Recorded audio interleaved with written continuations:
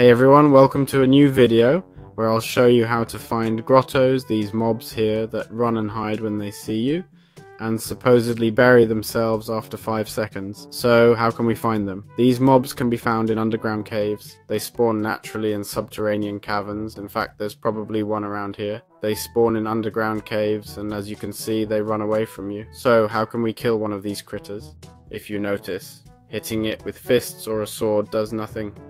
That's probably what some of you have experienced. Well, to kill these creatures, we need to use an iron pickaxe or better. Its shell is made of diamonds, like in-game diamonds, needing an iron pickaxe or better. So, just left click on it if you manage to hit it. I think the damage doesn't matter. You could even use a depleted pickaxe, it doesn't matter. They'll die and drop a small diamond. Also, if you have silk touch on your pickaxe, you'll get a GROTTOL capture, which is basically this item here.